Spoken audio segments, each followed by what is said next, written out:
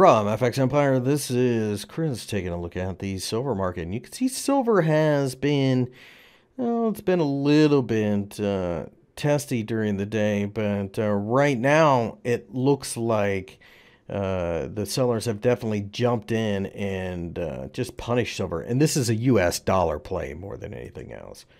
Dollar strengthening, silver falls.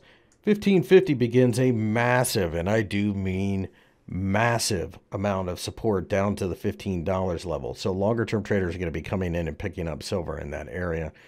That isn't to say that we can't go lower. Obviously we can, but I think rallies at this point are to be sold unless you're looking to pick up physical silver.